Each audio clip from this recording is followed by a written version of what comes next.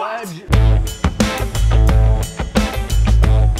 All right, everyone, welcome to the Ultimate Scrambler Shootout. We've got a really fun video for you guys today. We're gonna be comparing and contrasting these three motorcycles, and we feel these are the true blue authentic scramblers on sale today. And Spite, why is that? Well, these are all ostensibly street motorcycles that have been dressed up to play off-road. You see they have bigger front tires. They all have spokes. They've got cradle frames, skid plates. Well, not a cradle frame over there, but regardless, they're all designed to go off-road and play a little bit in the dirt, but at their heart, they're street motorcycles.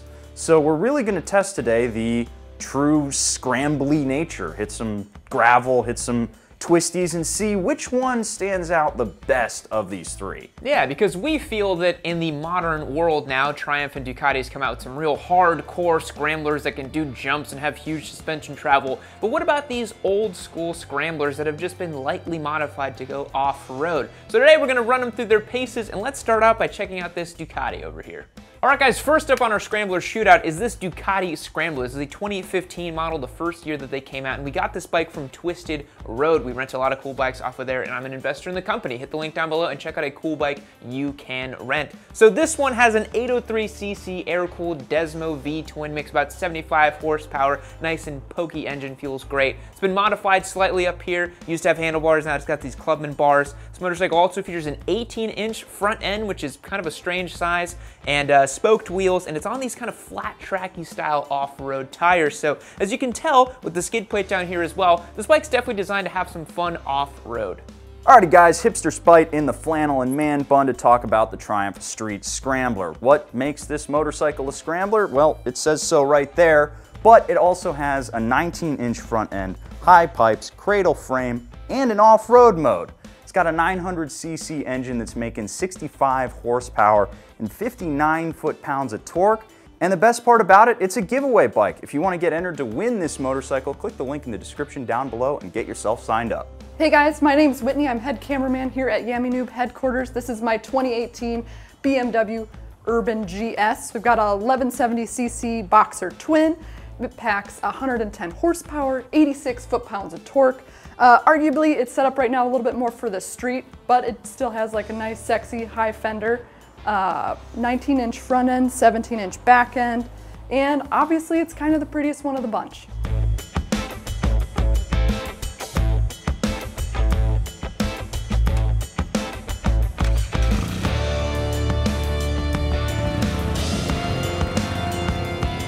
Alrighty, everybody, we're out here on location, riding the Ultimate Scramblers.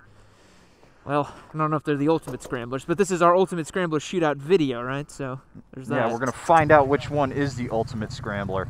Yeah, I'm aboard the trusty Triumph over here, of course I am. Wow, that's crazy when you turn this thing on how much the whole bike shakes. That's awesome. Holy sh! That's a real bike! Yeah! Whoa, man, that's a lot of torque. Spite, you're saying the R9T feels big?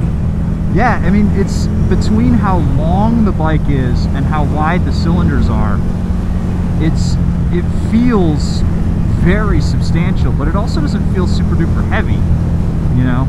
The turn-in is a little bit on the slow side, yeah, but I really do like the feel of it, and whenever you shift gears, it's got this mechanical lurch to it, which is a lot of fun. Well, it's under 500 pounds if I remember correctly, right? Yeah, it was 487, I believe. Yeah, 489.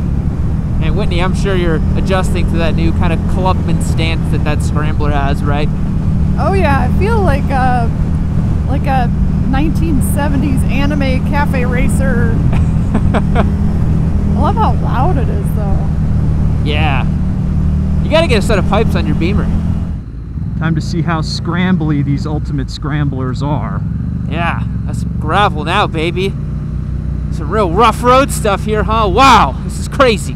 And I do wish this had just a smidge more travel, because it's a little bit chunky through these bumps. Although I can sort of stand up on it and then that problem disappears. Although your standing position on it's kind of funny because your legs have to be so wide and cylinders are so wide at the bottom too. Yep. I gotta say, the Triumph Street Scrambler here, I mean, I love the neutral stance this bike has, man. It just feels great. That is one of the things I really like about that bike, is just how easy it is to ride. No matter what you're doing, it's just easy. Yeah, tackle this right here. Whoop. Gotta add some spice to my little scramble adventure here. Now the road has disappeared and turned into gravel, so. Yeah, but this is like the good kind of gravel. Nice and flowy. Perfect for these bikes. Do we need to slow down so that you can play with all your technology? Yeah, I do need to adjust my technology here. Let's see. This is a cool little road though, man. Yeah, I like this. It's kind of fun. This thing's really cool. It looks cool. I mean, it's such a great looking bike. As we said in the shop, it is definitely the prettiest. It looks good out here, you know, like in kind of some rougher trails and that kind of stuff, you know? Yeah, this is where it's meant to be. Like you're in a commercial. How you doing? I definitely almost ate it like twice. That's what scrambling's about. It's fun though, yeah. This thing is surprisingly good right here. Like this is where it's meant to be. You should definitely put some of those Pirellis on here. Charge! Oh, huge potholes up here, watch out. Got a little water here. I'm gonna go in the middle here. Should be okay. This is all just clay through here. Yeah, you're best going through the water. Got more traction. Okay.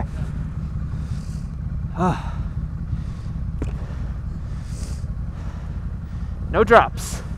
Oops.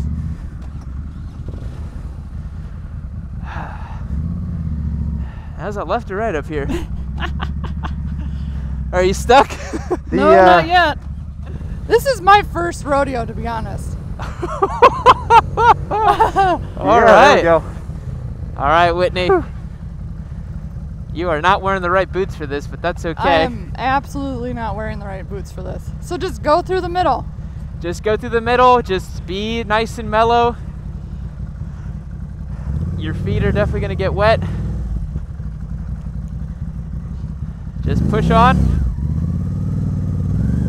Oh, you're spinning back there. You might need a little where's push. the Euro when you need it? Yeah, I know, Oh, right? dude, the Euro would conquer this, no problem. Up, you're clear. Yep, there you go. Hell yeah. Look at the bag at the rear, man. So, a moment for the piece to camera here, guys. This is why you want a bike with some more tread there, because poor Whitney's bike over here, you just cleaned it this morning, too. Yep, oh well. That's and fine. it's all caked on there now. So, Spite, where are we going next? Well, let me pull up the map real quick, because I actually don't remember. It splits here. What was that? This is great. This is so much better than I thought it would be. I love this. I definitely want to bring the DRZ out here. I definitely thought I was going to eat it over there, and I was like, nope. Props for getting that thing through there. Yeah. So, Whitney, you don't have any real off-roading experience, right? No. Trial by fire, taking a rented Ducati Scrambler through the mud. I love it. I think that's what's so addicting about the whole motorcycle experience. You're like, you know, just do it. I think that's the spirit of scrambling, too. Here's where these bikes really shine, like fast, flowy, like mixed pavement gravel type of stuff. They just eat this stuff up. It's great. Yeah, this is perfect. What we were doing was pretty gnarly. This is right in their wheelhouse. Yeah. Oh, little Chihuahua. Watch out.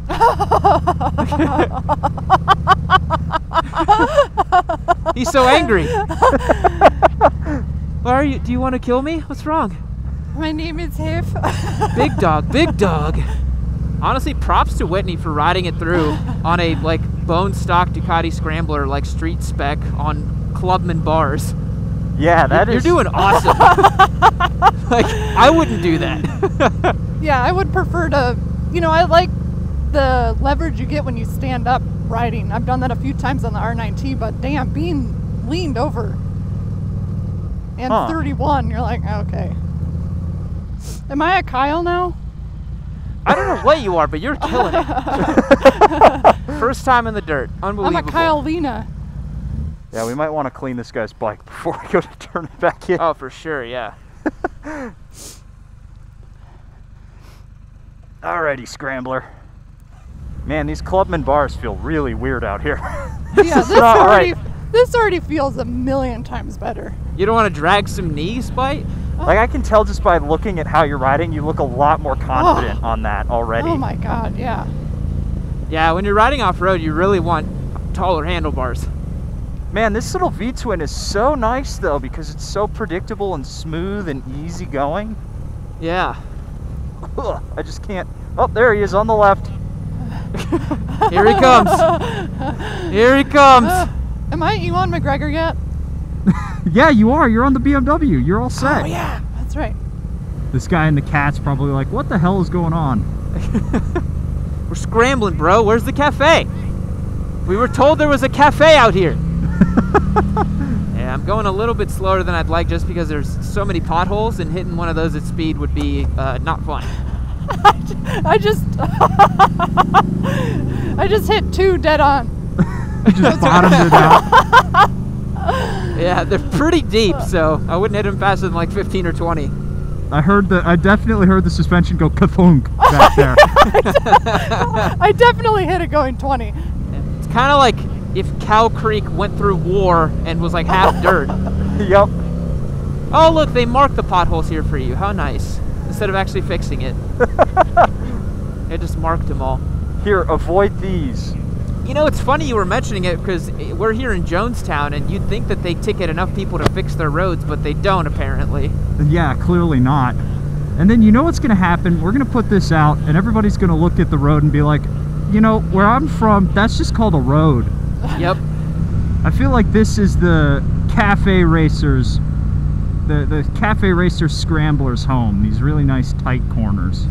You know, I think the thing that people think about these bikes as well is they're like, oh, it's got these like crappy little suspensions on them and they don't handle well, but I think the Ducati and especially the Triumph handle beautifully around corners. This thing handles great. It holds the line like nobody's business. Yeah, especially even on when those tires. Yeah, you're not really trying to push this bike. You're just trying to poodle along. And when you're doing that, it's totally adequate. So Whitney, how's the venerable BMW feeling around these twisties? You know what? I don't take it on twisty roads very often. That's what like I ride the XSR 900 for, but it's super smooth. And I didn't really notice the lurching until Spite mentioned it. And I can kind of feel that now, especially coming from the Ducati Scrambler, where it's super smooth. But it still likes to, you know, take smooth turns. And not being a cruiser rider or ever really riding cruisers, it is hard to kind of get used to that weight in the front. But it's not uncomfortable. Yeah, I got to imagine that the BMW feels just super nice through these kind of lazy corners, just super easy going. And I kind of like that shaky, lurchy nature. It gives it a little bit more of an agricultural feel, which you kind of want from an air-cooled Scrambler. Yeah, it definitely handles corners better than the XSR. Yeah, that's that BMW build quality right there. The Germans know what they're doing. But yeah, it's kind of neat, man. I feel like, you know, these bikes, they promote the idea of adventure and taking them your own way and all this stuff. And you know what? You can do it with them. But would you rather have a dual sport to do that? Yeah, I mean, if in my heart of hearts, I want a bike that can do a little bit more, and a dual sport's always going to speak to me more than a Scrambler. It's why I've got my sort of pseudo dual sport Scrambler. I've kind of met myself in the middle there.